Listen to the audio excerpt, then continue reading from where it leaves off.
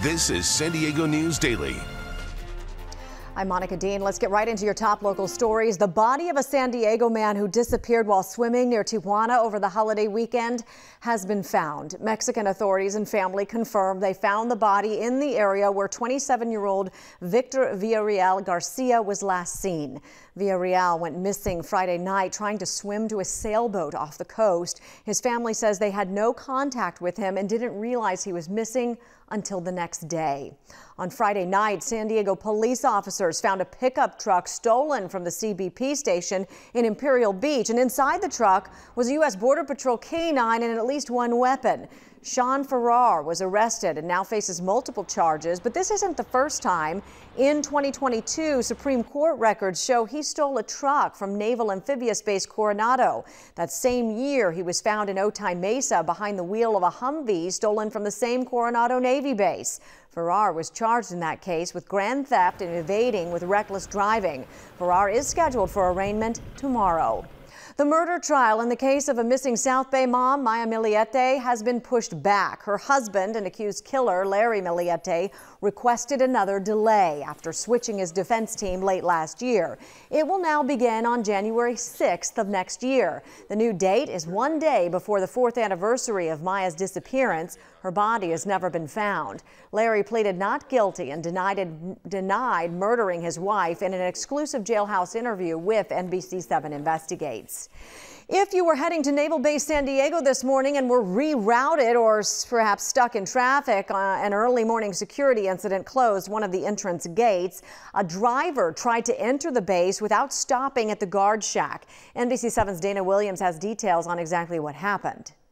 We now know this was an unmarked car that was part of the base security team. The driver tried to enter this gate off of 32nd Street on Norman Scott Road without stopping, and that's when the security guard, who wasn't sure if the car belonged to base, engaged the barricades.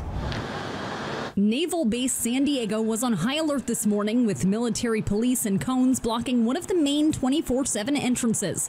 The incident happened shortly after 4 a.m. when an unmarked car came down Norman Scott Road and drove directly through Gate 43 without stopping to talk to the security guard. Naval Base San Diego Public Affairs Officer Krishna Jackson says that's when the guard decided to hit the button that caused barricades to pop up. 3 people were in the car when that happened. 2 are civilian officers and 1 is active military. They were all taken to the hospital for evaluation, and at last check 2 of them are still being looked at, and 1 of the civilian officers was released. Jackson also shared that base security often rolls through entrance gates while in marked cars, but obviously the guard who was there did not realize this unmarked car was in fact also security. Now there is a step-by-step investigation into what happened, as well as the decision timeline of everyone who was involved. From Naval Base San Diego, Dana Williams, NBC 7. The gate is closed for the investigation. In the meantime, traffic is being rerouted to Gate 29 on Main Street. Today, the Port of San Diego is set to proclaim its own local emergency over the Tijuana River sewage crisis. It's not the first time the port is getting involved. Last year, commissioners sent a letter to Governor Newsom urging more support. Despite some money being awarded for repairs and upgrades, the problem is still far from being fixed. Last month, the county rolled out a new website to inform people of any health concerns or impacts. The port's emergency proclamation will be voted on at its commissioner meeting this afternoon. And NBC 7 has been covering this crisis for years, diving into the problems and solutions. You can find out more by searching Toxic Tide on our website, NBC7.com. Chief Meteorologist Sheena Parveen joins us now with a look at your forecast. Hi, Sheena. Hey, Monica, as we head through the afternoon, it's going to be another beautiful day. We're actually going to be a little bit milder in some areas, 77 for a high inland, around 70 at the coast, mountains and deserts. Beautiful weather there, but tomorrow we cool down. We'll be only in the low 60s for the coast tomorrow. Slight chance of an afternoon, evening shower. It's going to be cloudy. Friday, we have rain moving in. It's also going to be breezy and chilly. But so far, the weekend looks really good and dry. Gusts for Friday for the coast and inland valleys around 35 miles per hour. Mountains will be seeing snow Friday. Thank you, Sheena. What do you want to see in the city of San Diego's next fire chief? How you can make your voice heard as a nationwide search gets underway. That's coming up next. NBC7 in Telemundo 20 responds, getting results for a local family. Her sister passed away in the Philippines, I love my sister so much. leaving behind thousands in a bank account her family couldn't access for years. Just frustrating. Until NBC7 responds stepped in, I think that same day the bank called and they said, oh, you're all set. We're going to send you a check. getting them the money My sister's gonna be happy now. and helping to fulfill one of her sister's dying wishes. NBC7 and Telemundo 20 responds, fighting for you and your money.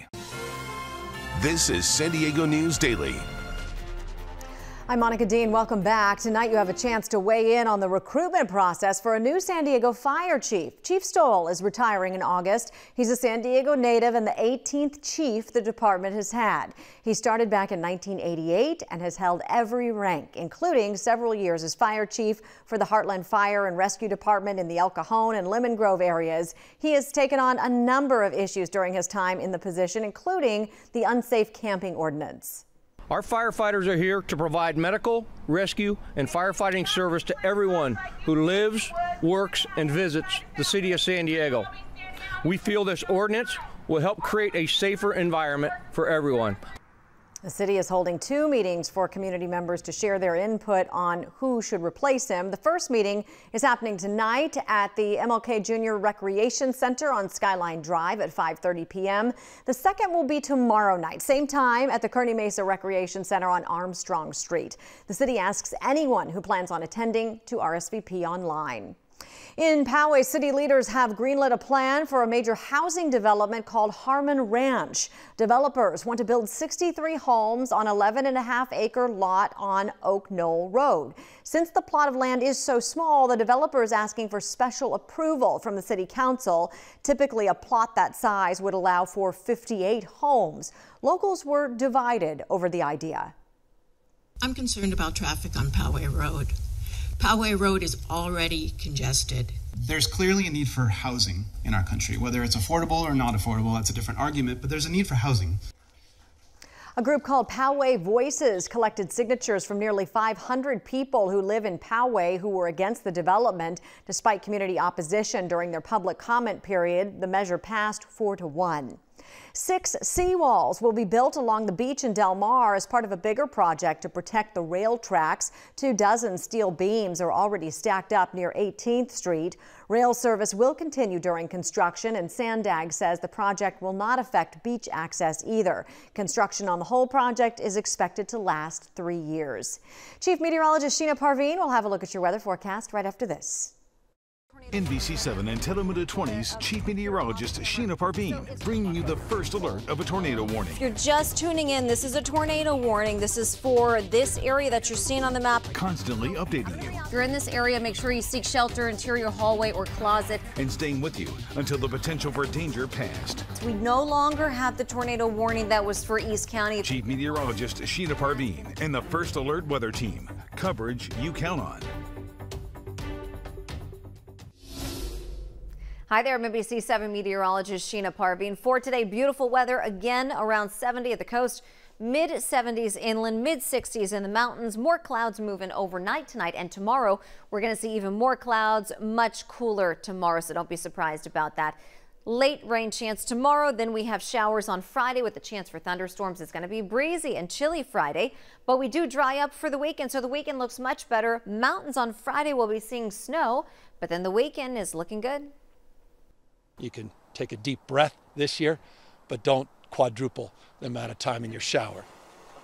Okay, so we don't have to worry about drought for the foreseeable future. Governor Gavin Newsom and Department of Water Resources engineers released the snowpack report in the Sierra Nevada mountains. Good news here, we are slightly above average so far this year. The snow represents about 40% of the state's water supply. Here in San Diego, the Water Authority also says we're looking good because of investment in infrastructure and help from Mother Nature.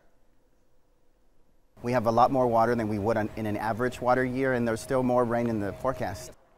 Newsom also unveiled a new statewide water plan focusing on capturing more of the snow melt when it melts and preparing for when there isn't enough. They plan to build a new reservoir north of Sacramento, which is expected to hold a year's worth of water for 3 million households. More coverage you count on at NBC7.com. Thanks for watching. Have a great day.